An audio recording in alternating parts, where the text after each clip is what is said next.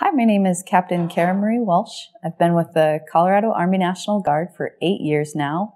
I'm currently the commander of the 104th Public Affairs Detachment and a full-time technician in the state G4.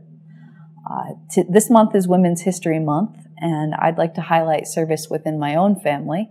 I come from a large family. I have 2 sisters. Both of them are currently on active duty in the United States Air Force.